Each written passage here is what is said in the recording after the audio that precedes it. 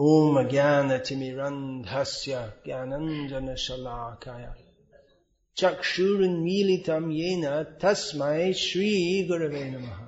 We just sung the prayer of Srinivasa Acharya to the 6 Goswamis of Vrindavan.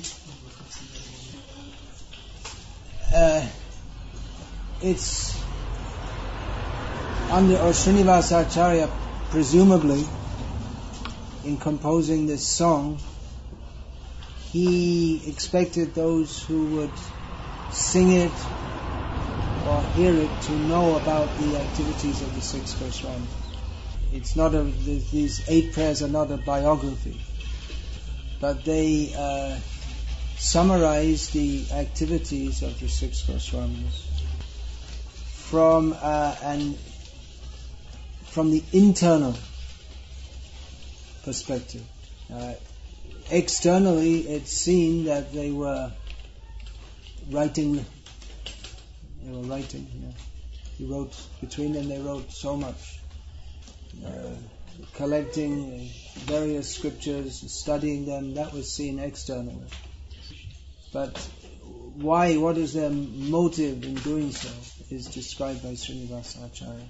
That they were collecting and studying not in the manner of mundane scholars who study whatever they may be studying for the sake of name, fame, glory, or for some misguided goal such as the improvement of the human race by finding out more information. But the 6 Goswamis had no such foolish goal. Their goal was Saddharma Samsthapana, establishing genuine religious principles. Fully Samsthapana means fully establishing, making very clear. Sthapana means to establish. Samsthapana means in a complete way. And why should they want to do that? What is the purpose? So that is described, that is for the benefit of the people of the world. This was their motivation. Then externally it was seen that they had given up the association of all big, rich, powerful, famous people of this world. Jaktva Turna Mashesha Mandala Pati Shenin Sada Tuchavat. They'd given it up. They're just thinking, what is this? It's just like some fly.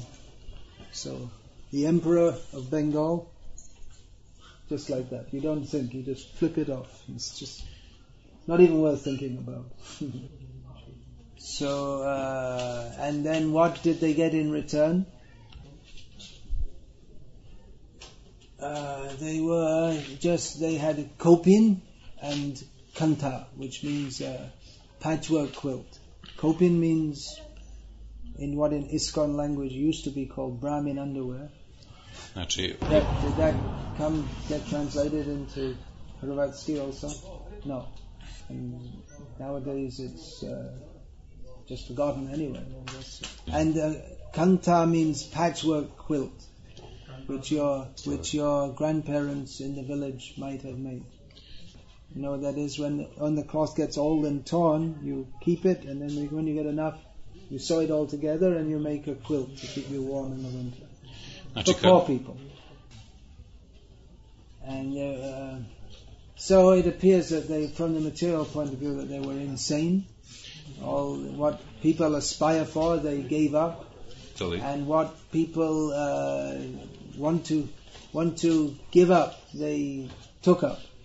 We find the description of Sanatana Goswami he had a very expensive quilt, but understanding that Chaitanya Mahaprabhu didn't like it, he exchanged it with a poor man for an old worn out blanket.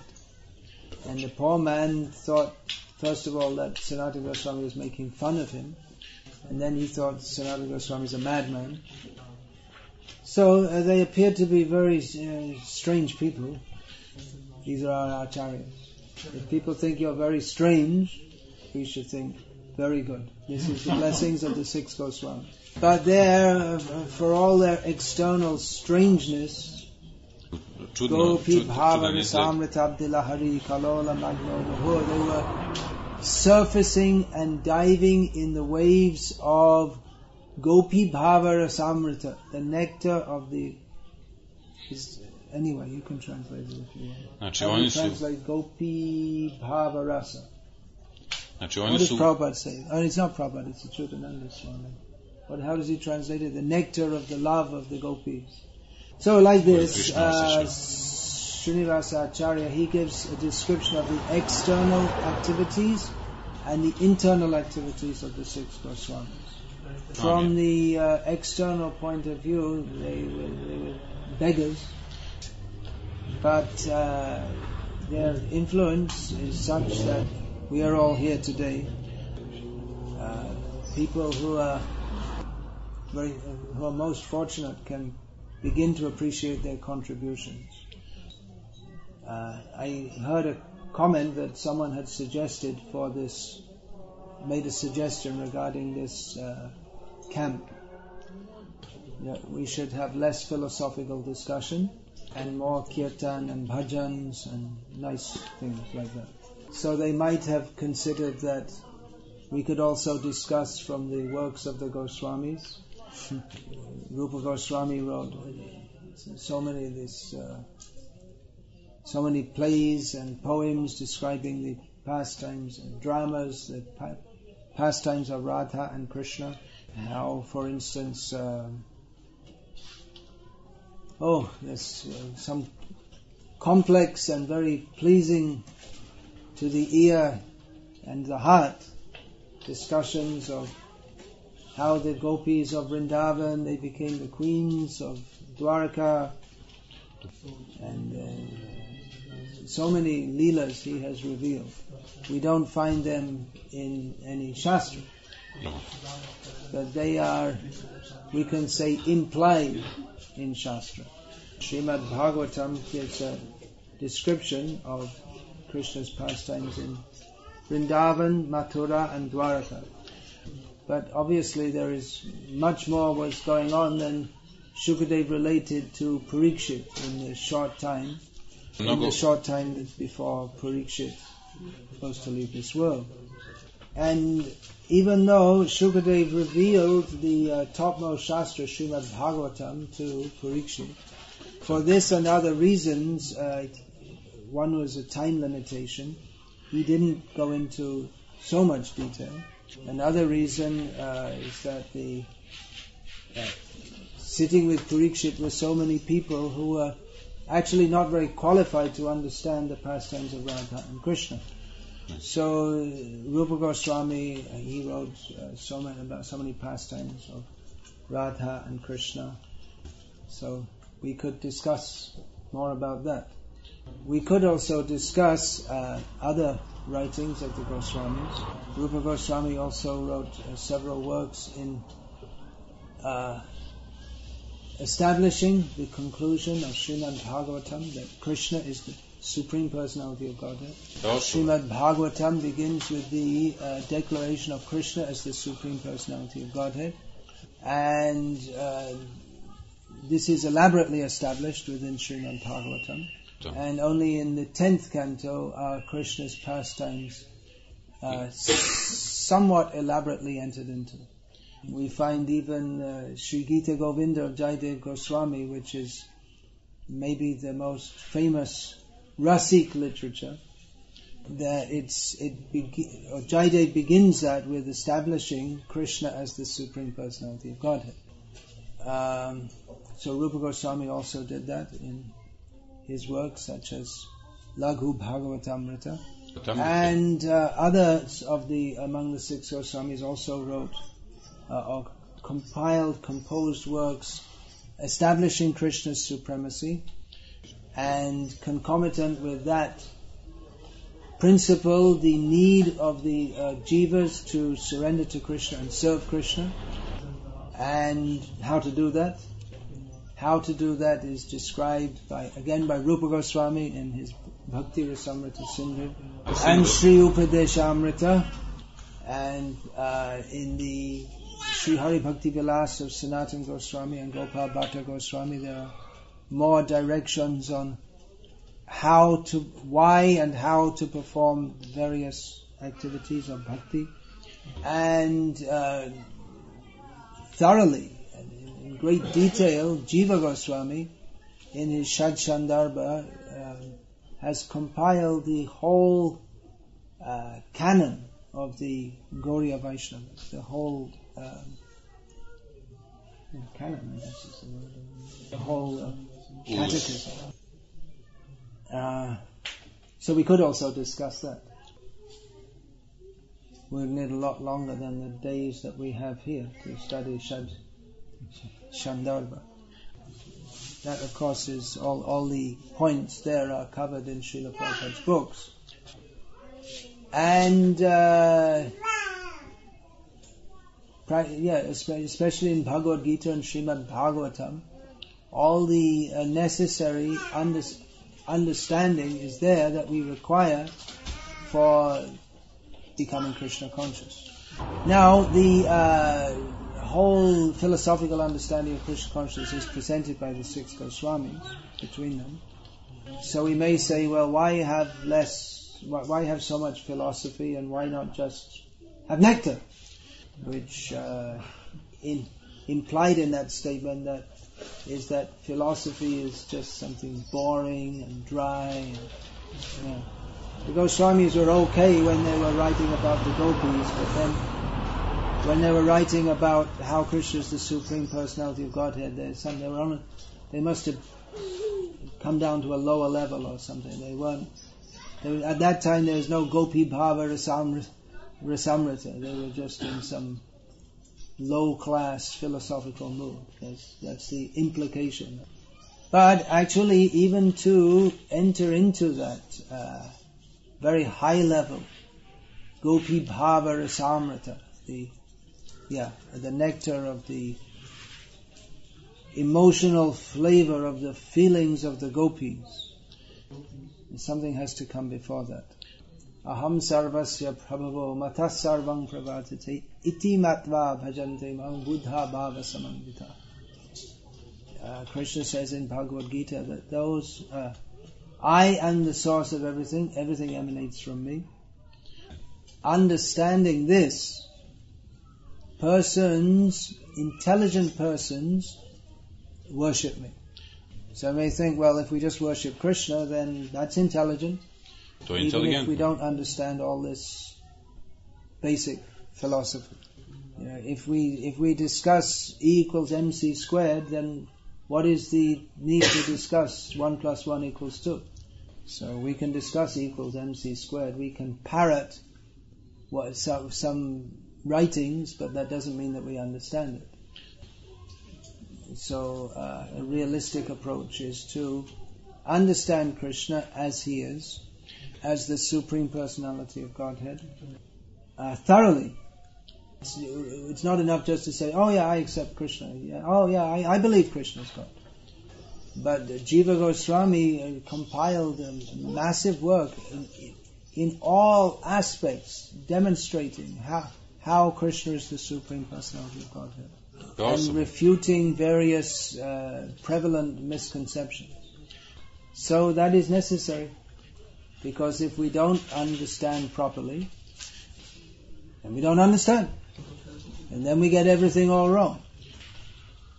And to other people who don't understand, it may seem that we do understand. But we can't fool the 6 Goswamis or Krishna. Love of Krishna is not so cheap that it can be had simply by imitation. So it is necessary to study and understand Krishna as he has presented himself in Shastra, and as he has presented himself through the acharyas who teach the message of Shastra according to the need of the people to whom they are ministering. Srila Prabhupada is our acharya. He's not just as Srila Prabhupada made the point in his essay about Bhaktisiddhanta Saraswati Thakur, he's not just our guru. Here we are, a few people gathered in these hills, and we all accept that Srila Prabhupada is our guru, but he's not just our guru. He's the guru of the whole world. He is fit to teach the whole world. Some people realize that and some people don't. But his teachings are applicable to everyone. And everyone who accepts those teachings becomes enriched and enlightened in the same way that he is. So we have to see how Srila Prabhupada taught us. He drilled us in the understanding of Krishna as Krishna has presented himself in Bhagavad Gita and Srimad Bhagavatam. Now, it might seem that Srila Prabhupada is different to the six Goswamis. He didn't dress in the same way exactly. His manner of living was somewhat different. He didn't sleep under a different tree every night, as the six Goswamis did. Srila Prabhupada, he didn't live in Vrindavan. Apparently, of course, he always lived in Vrindavan. He actually, physically, what's the correct word? He was seen to be living in Vrindavan for some time, but then he came outside Vrindavan. But he never left Vrindavan. But he came outside, apparently came outside Vrindavan to teach the people of the world with the same mission as that of the six Goswamis. Nana Shastra Vichara Laika Nipuno. The six Goswamis were very expert in analyzing various scriptures with the aim of establishing eternal religious principles for the benefit of all the people of the world. So that's exactly the same thing that Prabhupada did. But Prabhupada, his presentation was the same philosophy but somewhat different. It was necessary that Prabhupada make his presentation in English rather than Sanskrit. It was necessary that Prabhupada establish an official worldwide movement and build temples, which the six Goswamis didn't do. But Prabhupada did this for the same purpose, for the sake of benefiting the people of the world. And the six Goswamis, they were absorbed in the ecstasy of their internal life was absorption in the ecstasy of the gopis. Although we don't have any record of them saying, I am a gopi, or dressing as gopis. So Srila Prabhupada, he was extremely reticent or reluctant to tell even his disciples about his inner life. He told his disciples, this is not your business, this is not your concern. So, Srila Prabhupada refuted, as the six Goswamis did, he refuted prevalent misconceptions. There are perennial misconceptions, means they come again and again. So in practically every generation, the gurus, they have to refute the misconception that absolute is insentient, that all is one, one is all. Everything is one. Krishna, Shiva, Ganesh, Sai Baba, you, me, it's all one. It's a common misconception. The six Goswamis, they fought or they countered that misconception. Srila Prabhupada did also. The materialism, gross materialism, took various different pseudo-intellectual forms in the society that Srila Prabhupada ministered to. So, in the society that Srila Prabhupada preached in, and still today, Darwinism is a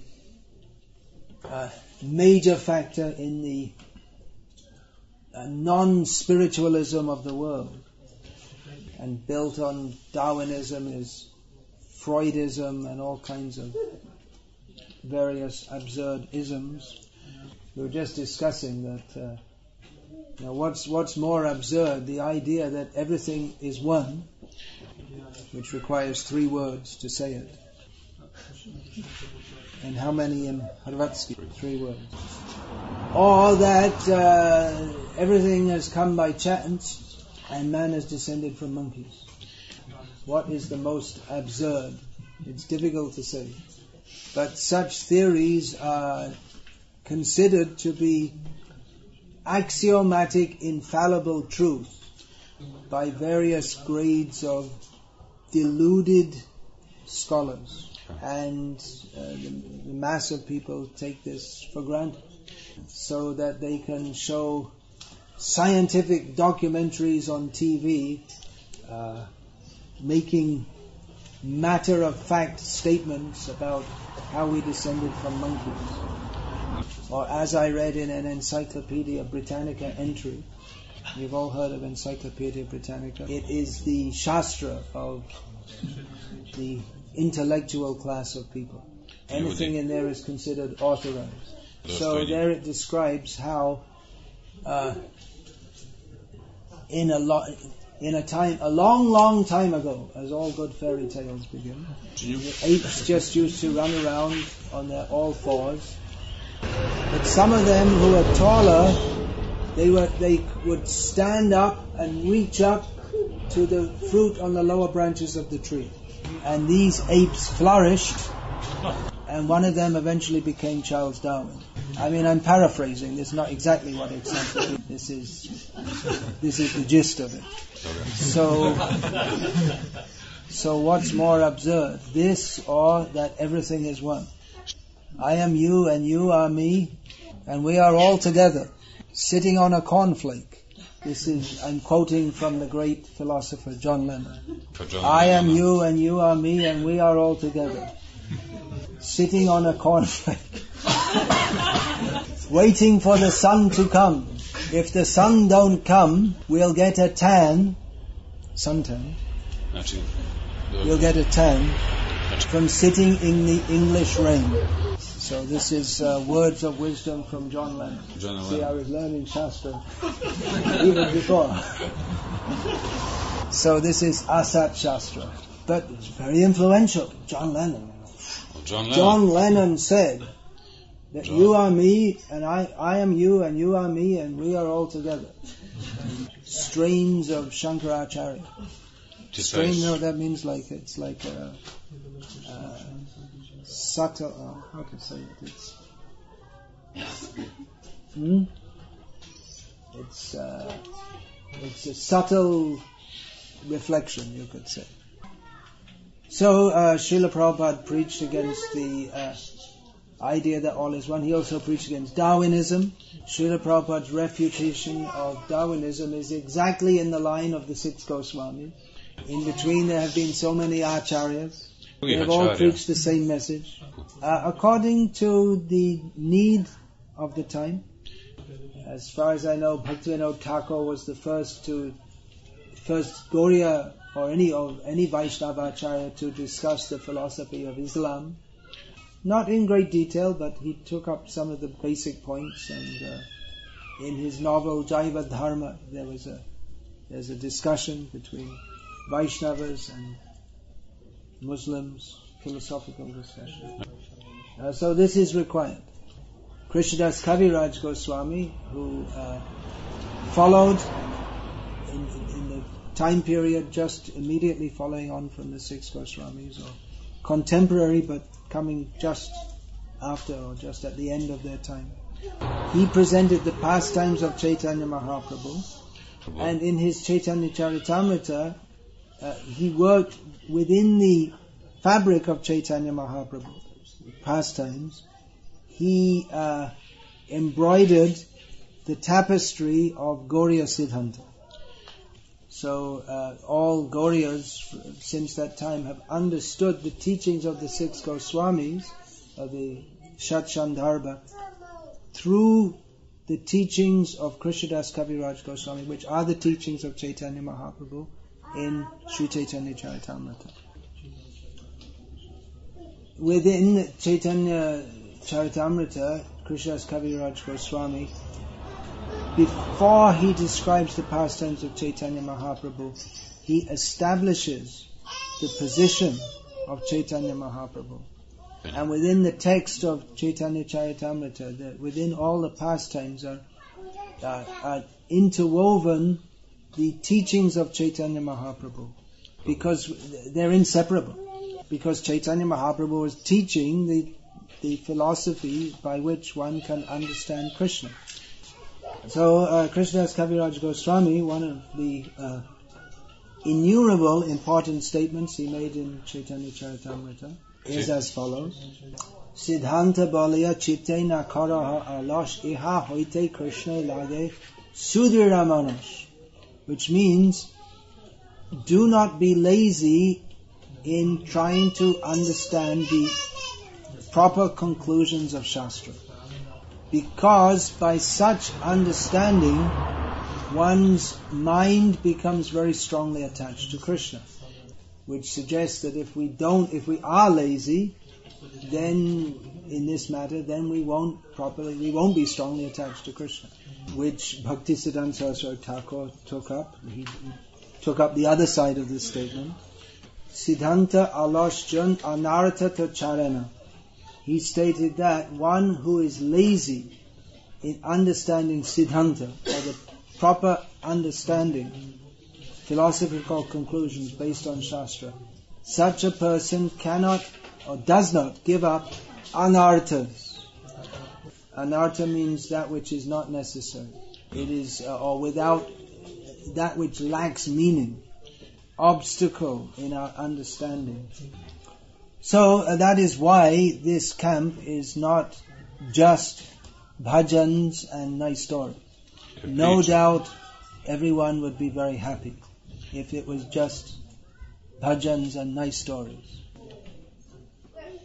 But the aim of those who are attempting to follow the 6 Goswamis and all the acharyas up to Srila Prabhupada is within our capacity, Nana Shastra Vicharanaika Nipuno Sadharma Samsthapako Lokanam Hita, to understand the philosophical conclusions from Shastra, to establish what are the proper principles of religion for the benefit of the people of the world. So if we are lazy to understand philosophical conclusions, then we don't give up anarthas. We remain on the material platform, even if we're chanting Hare Krishna.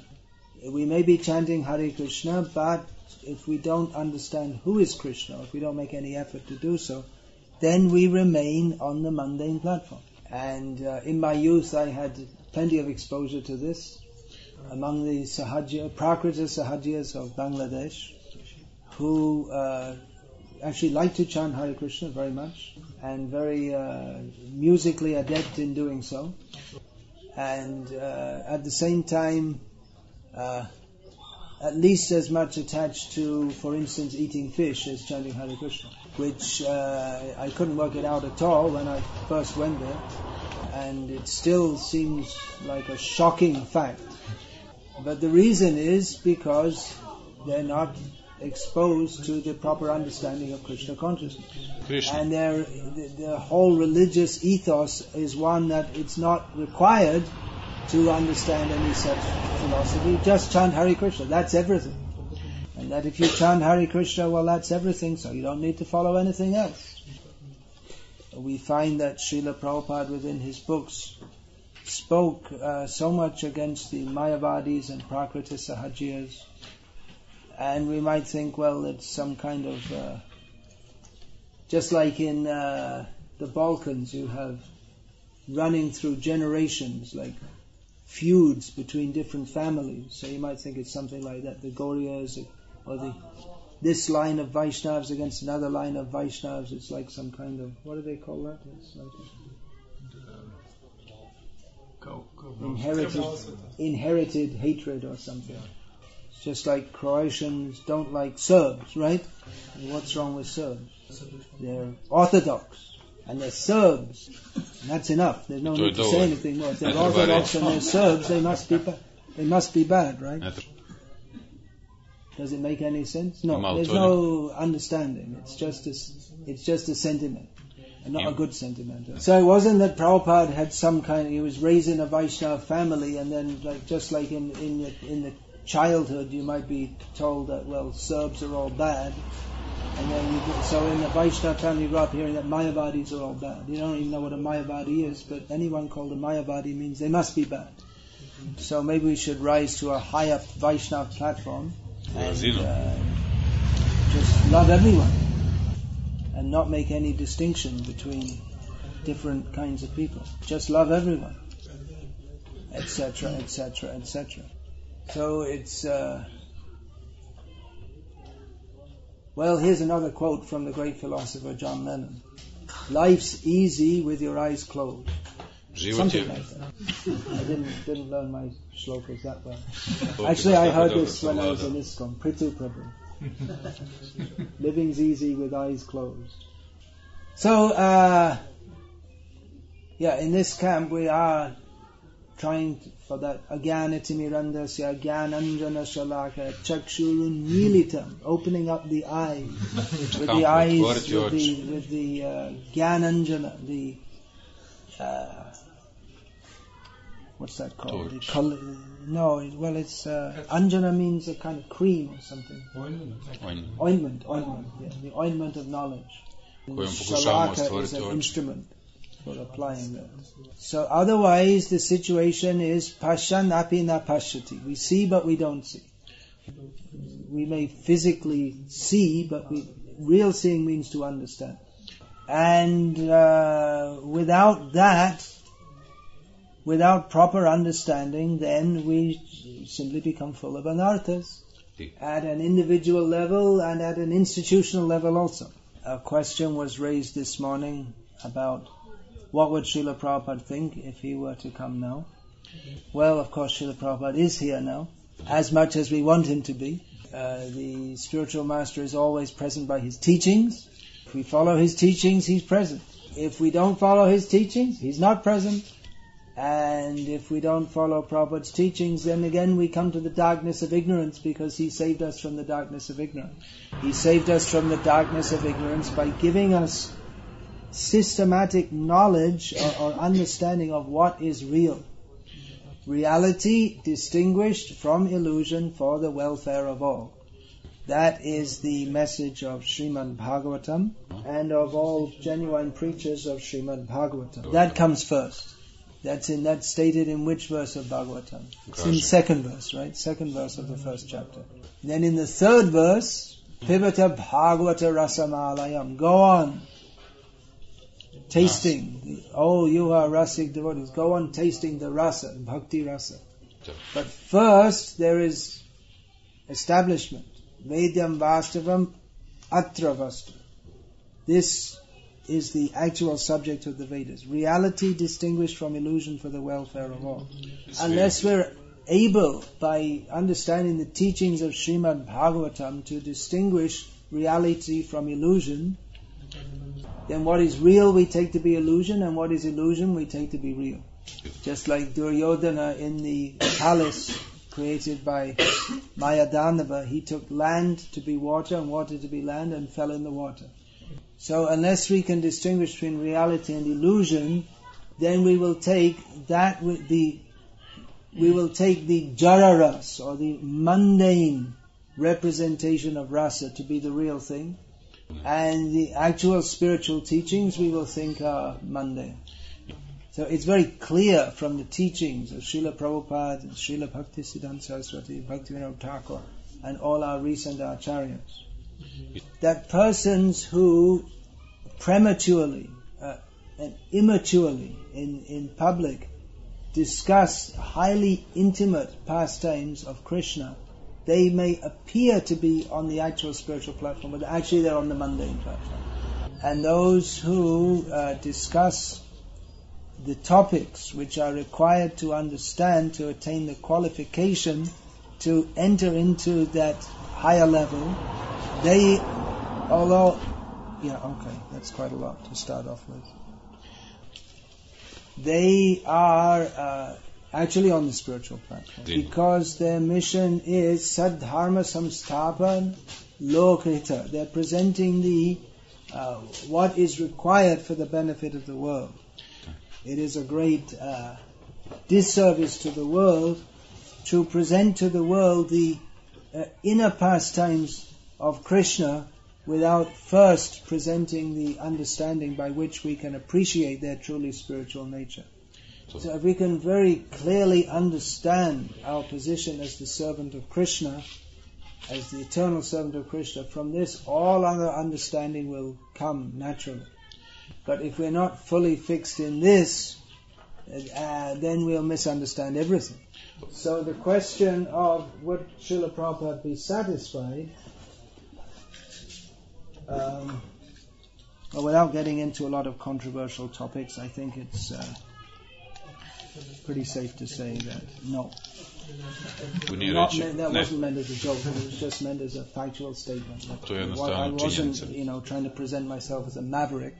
Do you know what a maverick means? Like some kind of someone who takes pleasure in being unorthodox. But there are, sorry to say, there are many strange things going on within our movement.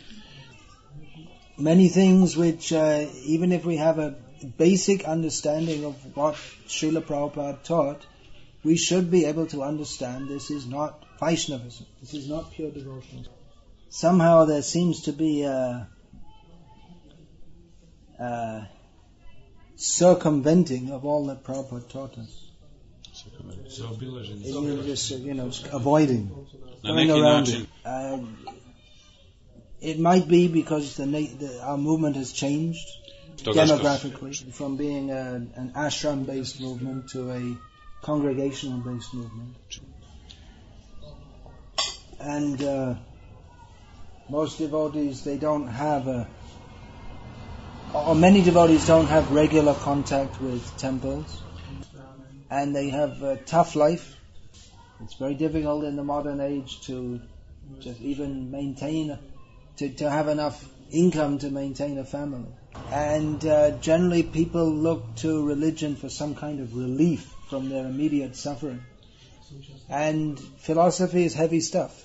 It requires us to apply our mind and intelligence, which is already exhausted from struggling in the material world. And plus the whole way of life puts us in the lower modes of nature.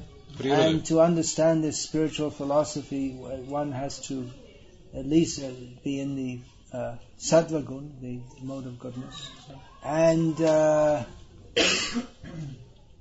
it might just seem to be a lot more effective just to get people to chant Hare Krishna and be happy and be satisfied on that platform.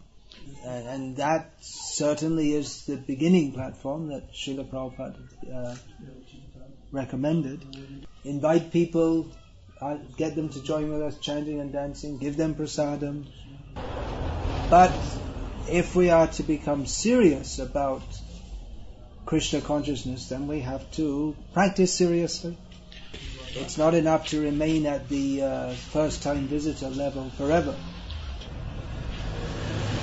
If we are to take to Krishna consciousness, we have to study Srila Prabhupada's books seriously, as he was very serious to compose them, and to understand the teachings within them. So people who take to religious life, it's generally understood that they're good people, or they want to be good people. In this nasty world where everyone is trying to get ahead of everyone else, it's a rare person who wants to be good. Of course, in this part of the world, you may not have that intense competitiveness as in other parts of the world. Maybe Hanuman Prabhu is exposed somewhat to that culture through his work on the international work on the internet.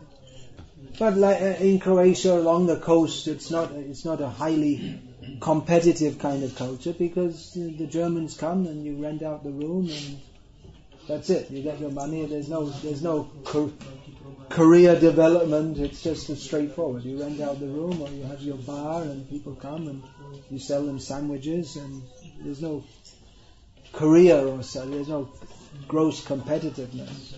Or in this part of Croatia, people, it's village life. There's also no career. What's that? Career climbing. Rat race, career building. Where's the career in growing carrots? Well, it could be. People say, let's level the land, bring in the combine harvesters, and But that didn't happen here, yeah. And generally in what was the ex-communist and socialist world, that highly competitive atmosphere hasn't come in full yet, even after one generation of liberation from communist and socialist regimes. Got liberated from Tito and became a slave of IBM and McDonald's and Coca-Cola and all this kind of stuff. Anyway, in India definitely it's a very competitive society. Very horrible how culture has changed to being so competitive, nasty. You know all about that, right? Chitta Hari wasted 8 years of his life as an up-and-coming computer professional. Actually, you're never really up-and-coming because you always stayed down, right? You never really wanted to go up. You just wanted to chant Hare Krishna. But even without all that competitiveness, it's still just a struggle just to pay the bills. Life is a great struggle. From don't photo me now, I'm scratching my nose. I have to look spiritual. You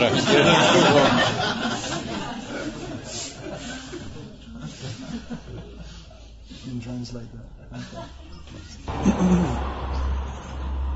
So people, I'm just trying to analyze some reasons why on earth don't we do what we're supposed to do in our movement, which is study Prabhupada's books and teach according to Prabhupada's books.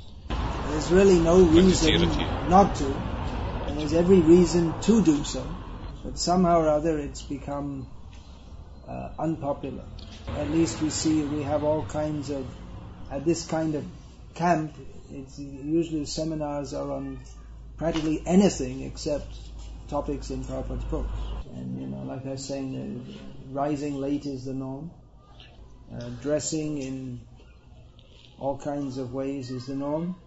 Except the way that Prabhupada had us dress. So it becomes something like a social camp or social get-together. The mood is relaxed, not heavy. Feeling a little heavy now. Okay, that was letting the steam out from the pressure cooker. Little joke. A few jokes here to lighten it up. Otherwise it gets too heavy. Malo sad ispuštamo paru iz lonca, malo da ne bi bilo previše heavy. We have to get them to come back again, because as I got a very good realization from Divya Prabandha Prabhu this afternoon, Chaitanya Mahaprabhu says, Na dhanam na janam na sundarim kavita. How can we be free from dhanam, janam, sundari and kavi, all the nice things, flowery things? Just speak the truth, that's all. That's all you have to do. And all the people, they won't want to give you money, you won't get followers, and beautiful women won't come at you and say, ah! And you won't feel nice. There you are, there's the solution. So, what do we want? That's the question it comes down to. As that was when Giriraj Maharaj, before he surrendered to Prabhupada, he described, he came to Prabhupada somewhat attracted to an Indian Swami, but full of impersonalistic ideas. And Giriraj at that time, as student, asked, I can't even remember what the question he asked Prabhupada was, but I remember Prabhupada's answer. Prabhupada's answer was, what do you want? Do you want to serve God or do you want to be God? That question changed his life. So what do we want? What do you want? Based on what you say, should I speak? We want dhanam, janam, sundari. Okay, then I'll speak. Should I speak like that? We should speak the truth. It may sound presumptuous to say that we can speak the truth, but we can say very clearly, we know what the truth is. We have understood from Rupa Goswami, from all the acharyas to Prabhupada, and we shall say that. And if no one listens, So go on speaking, as Prabhupada said, if no one comes, as Bhaktistan Saraswati Thakur said, if no one comes, you speak to the walls. And that's what Prabhupada did in New York City. No one was coming, he spoke to the walls. There was a tape recorder there too. And in the recording, that came out as the introduction to Bhagavad Gita as it is. So Prabhupada spoke to the walls, and now the whole world is resounding with the sound of Bhagavad Gita as it is. And we're distributing these books all over the world, and people are appreciating. Narayan Pandit Prabhu told me yesterday. He said it's actually much easier to distribute Bhagavad Gita than to distribute small books. Because small books, people think it's just something insignificant. You're a beggar or something. You just want a few pennies. When they see Bhagavad Gita, they can immediately understand this is something very serious and meaningful. In a world where there is no meaning, people's lives are meaningless, as we heard this morning in the class. People can immediately appreciate this is something. There's Parameshwar Prabhu, maybe you've seen his name in the Sankirtan newsletter, in America. У Парамешвар Прабhu в Америке, možda ste vidjeli njega. I've seen him distributing, it's amazing. That in San Diego on Saturday night, all the devotees go out on Harinam Sankirtan. GBC, Temple President, everyone. Temple President, stay back. So we're having a brahmachari seminar at that time. Parameshwar Prabhu was with us. Parameshwar Prabhu je bio s nama. You know, the Saturday night people are out laughing, dancing, mad, half drunk, crazy people. And Parameshwar he's a very cool person. He just stops them and speaks to them. And he just makes them serious. He doesn't smile or laugh at all. Just a little slight smile. Parameshwara Prabhu jako very, very grave. People all of a sudden they just forget they're in San Diego to enjoy, and they just become very grave, and within 30 seconds or so they take a book. It's amazing. Brigupati Prabhu in Los Angeles, you must have, he's been distributing books all his life. He's over 60 years old now. He's out every day, including Sunday. And he's just convinced that in course of time, as Prabhupada said, these books will have their effect. And it seems that it must be so. If we see the world as it is, the whole society is extremely confused. People are extremely confused and unhappy. Here's another anecdote. Purnachandra Maharaj told me. He was living in London in an apartment close to the temple. He was in his household. And in the next door there was some young woman who every weekend she'd have a different boyfriend stay overnight with her. So, she was young and beautiful and having a good life and all this. So one time they just were both leaving or entering their houses, their apartments at the same time. He just spoke to her a little bit. Said something like, you have a very active life. And she said, yeah. Then he looked her in the eyes and said, are you happy? And she just burst into tears. That was her response. That question just hit her. And then she realized she's not at all happy and doing everything to be happy. So the whole world is very confused. In America and Britain especially, in the intellectual world, or what's called the intellectual world, there's this big debate: intelligent design versus Darwinism. And although the Darwinists dismiss proponents of intelligent design as being unintelligently designed, it appears that they're under a lot of pressure. The atheistic scientific bloc is under a lot of pressure. And persons, particularly Richard Dawkins, is the high priest of atheism. Sorry, Richard. Dawkins. professor at Oxford University whose life's mission it is to refute, to promote atheism, actually. He considers religion a blight on the world. Blight is like, just like you get a lot of, just like if you have an invasion of little insects that destroy all your crops. A scourge. And he's right, actually.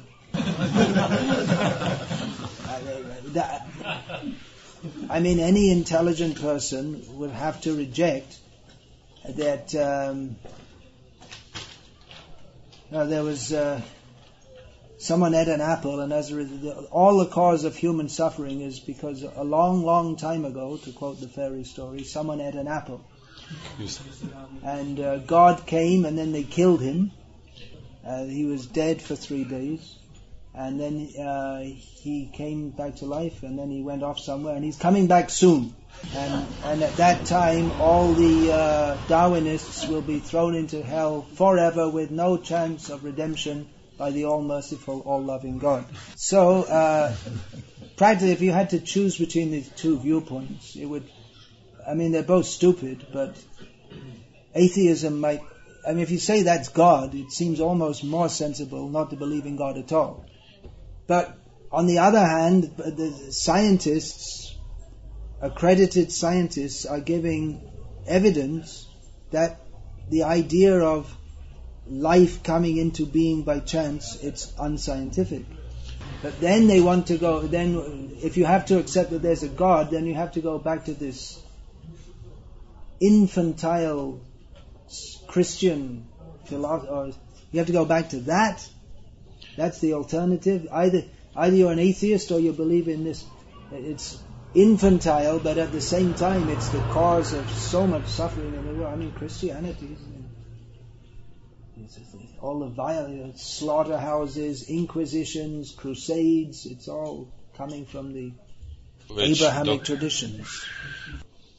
But Krishna consciousness presents Bhagavat Tattva Vijnana, scientific knowledge of the personality of Godhead.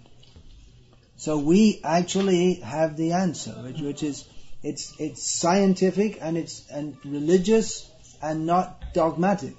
If the first verse of Srimad Bhagavatam gives a very scientific and astounding presentation of the supreme reality. And apart from that, there's also the distribution of Prabhupada's books, especially all over the world, is enlightening people of the fact that there is reincarnation. So that we find more and more that people, they accept, at least theoretically, the possibility of reincarnation.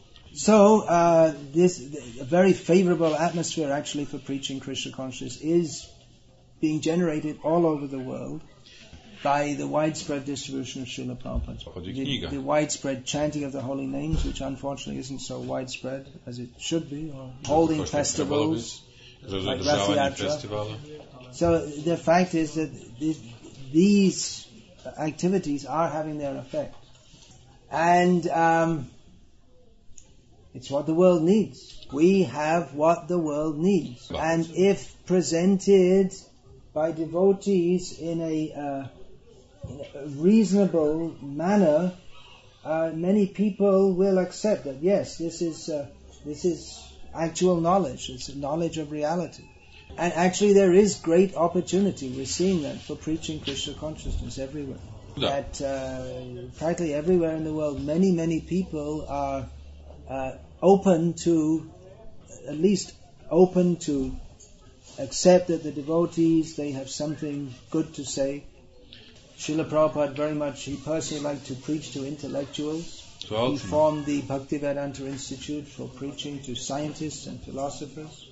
So if this knowledge of Bhagavad Gita and Srimad Bhagavatam, Bhagavat Tattva Vijnana, scientific knowledge of the personality of Godhead, is intelligently and systematically presented in society, then actually the world can change very soon. So both for the internal health of our movement and for external preaching, we have to present what is in Prabhupada's books, the knowledge of Krishna consciousness. And not only is there no need to present anything else, but it's a great distraction and therefore a crime to do anything else. I'll qualify that statement. And it is a distraction and a crime unless it is necessary in a specific preaching field.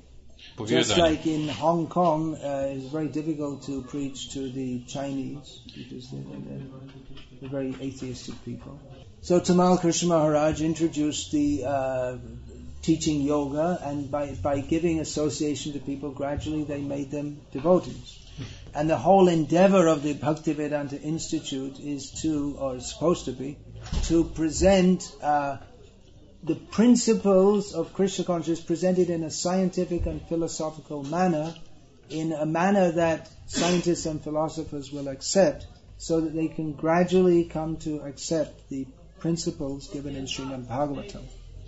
But for general preaching and for preaching among our devotees, there has to be Harinam, Bhagavad Gita, Srimad Bhagavatam discussed among ourselves and propagated to the public. And this is what people are looking for and what they need. People might be interested in gems and astrology and all this thing, but it's not what they need, and it won't solve their problem.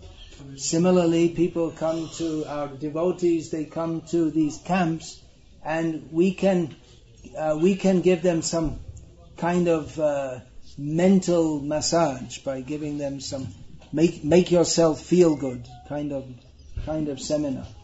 But the real treatment is the treatment of the soul, which is affected, actualized by hearing and chanting about Krishna in the manner given by the 6 Goswamis and by all the acharyas up to Srila Prabhupada. Nothing else will satisfy the soul. So our preaching should be on this basis, internally and externally, on this basis. Kamasya nindriya pritya yavat jiveta yavata jivasya tattva jigyasa narto yascheha karmibi. Life's desires should not be for gratifying the senses. Life should only be for the sake of understanding what is the truth. Nothing else should be the goal of one's activity. So this is a very powerful message, which if they can just be touched by that, then they can understand the seriousness of this movement. If we study any verse from Bhagavad Gita or Srimad Bhagavatam, immediately we can understand what is the depth, what is the seriousness, what is the profundity. So Srila Prabhupada preached from the very beginning with faith that people could understand this message. Srila Prabhupada's immediate audience was not a very likely audience for understanding Bhagavad Gita and Srimad Bhagavatam. Drugged out, sex crazy, Mayavad hippies. Prabhupada spoke Bhagavad Gita as it is to them, with the faith that this can touch them, it will change them. And it did. If Srila Prabhupada had gone to the West and taught anything else, then we wouldn't be here. And the reason, if people are not coming newly, it's because we're not teaching what people need to hear. If we speak the message of Bhagavad Gita and Srimad Bhagavatam, then Krishna will send devotees. If we speak anything else, then devotees won't come. People who have any sincerity to understand the truth, they will not be attracted. They can, even in their covered state, they can understand what is substantial and what isn't. So we should stick to this principle of speaking the truth as we have, by the great mercy of Srila Prabhupada and the Acharyas, received it. We should not cheat others. As Prabhupada didn't cheat us, and we shouldn't cheat others. If we mix up with Mayavadis, we become Mayavadis. If we mix up with Sahajiyas, we become Sahajiyas. We may become envious of the Mayavadis and see that they have more Dhan, Jan and Sundari than us. We may think, well, we should become like them and we'll also get plenty of Dhan, Jan and Sundari like them. But that is not our aim. Ekas chandrastamohanti kingna taragano picha. What is the value of having many stars? One moon is required. So, if our movement is not attracting many people, it's not because that Krishna, there's something wrong with Krishna consciousness. We should not imitate or associate with Mayavadis. As Srila Prabhupada told the story, the rabbit once, the female rabbit once said to the tigress, she said, I have 3 litters every year, and each time 10 children, and you have 1 baby every 2 years. And the tigress said, yes, but my child is a tiger. So, what's the use of collecting a bunch of useless people? If we teach useless things, we get useless people. If we teach the truth, then we get genuine people. And that will have its effect in course of time. Because the truth is very powerful. The truth is Krishna. Krishna is more powerful than all of Maya put together. So if we're in contact with the truth, that is very powerful. One Acharya, they can change the whole world. Jagat Tarite Shakti Dhare Jane Jane. All the associates of Chaitanya Mahaprabhu, every single one of them is powerful enough to deliver the whole universe. So let us have faith in that principle. If we deviate from what Prabhupada has given, then we lose his mercy. And then so many problems. The only problem, as Bhaktisiddhanta Saraswati Thakur said, the only problem, the only lacking in the whole universe is Krishna consciousness. There's no substitute for Krishna consciousness. You can't just dilute it, alter it. No. We can't ask Krishna to change, or we can't adjust Krishna to the way we want him to be. We have to adjust ourselves to the way Krishna wants us to be. That is the meaning of surrender. All these new age groups, they're very spiritual, seemingly spiritual. Cocktail spiritualism. Cocktail spiritualism. There's no surrender. You take a little bit of this, you take a little bit of that, you mix it up the way you like. And you just feel spiritual. This is all cheating. This is mundane. It's not spiritual at all. Actual spiritual life means surrender to Krishna. Prabhupada always spoke about surrender to Krishna. And he taught us day and night why we must surrender to Krishna. If we surrender to Krishna, prema will automatically come. But if we don't surrender to Krishna, we can talk praying day and night. There's no real praying. It's just a bluff, that's all. So these are all simple principles to understand. There's nothing complicated. It's very straightforward. There is the Supreme Controller. We are controlled. The Supreme Controller is Krishna. We have to surrender to him. That is our constitutional position. That is our entrance into happy life. That we have left because we don't surrender to Krishna. There's no alternative. This chakra, that chakra, stand on your head, study the Tibetan Book of the Dead, go on some special purificatory diet, take plenty of antioxidants. But there's no substitute for surrender to Krishna. But it's heavy, it hurts, because we have our ego which we identify with. We don't like to admit, I'm a fool, I'm a rascal. So we think it's much nicer if we go among people who tell us, oh, you're all very wonderful. But our real friend is someone who tells us, you're a fool and a rascal. And not just tells us like some kind of thug in the street, but shows us why we are fools and rascals, and teaches us how to stop being fools and rascals by surrendering to Krishna. That's what Prabhupada did. That's what we should do. And if we don't do, then everyone feels very happy, superficially, just like the tourists at the beach are superficially happy. But it's all a cheating process. So that's why at this camp we don't accept this suggestion that why have so much philosophy and we should just have bhajans and some nice talk. This suggestion is not accepted here. It is accepted as a cheating proposal and rejected. If you want, there are plenty of camps like that. You can go there. But at least at this camp, we're going to discuss philosophy. So if you don't like it, you came here by car, you can leave here by car, and we'll go on discussing philosophy as Prabhupada taught us to do. And the result of that is that we will actually become happy, and we will become qualified to properly serve Prabhupada by communicating that message to others, which is the only method for their actual benefit. Lokanam hitakarino tribhuvane manyo sharanyakaro. The 6 Goswamis, they can be taken shelter of by the whole world because they acted only for the benefit of the world by presenting actual, genuine principles of religion on the basis of Shastra. So we sang a bhajan. It's not that we're not singing bhajan, but then we should try to understand what is the meaning of that bhajan. It's not just some nice song with a nice tune. Okay, so we're supposed to have Arati at 6:30, was it? 7, is it? Oh. Originally said 6:30. 6:30, that was the idea. So we'd have time for the program afterwards. What's the program after Arati? There will be small sketch after drama. But today is 7 o'clock. Today it's 7, and from tomorrow it should be at 6:30.